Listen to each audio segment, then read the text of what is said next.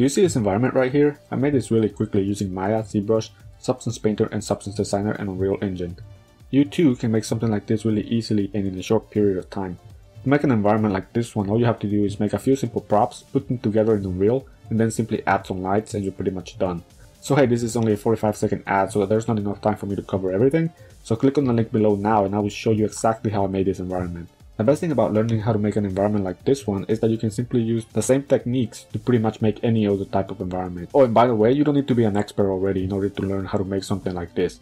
You can follow along without any prior knowledge.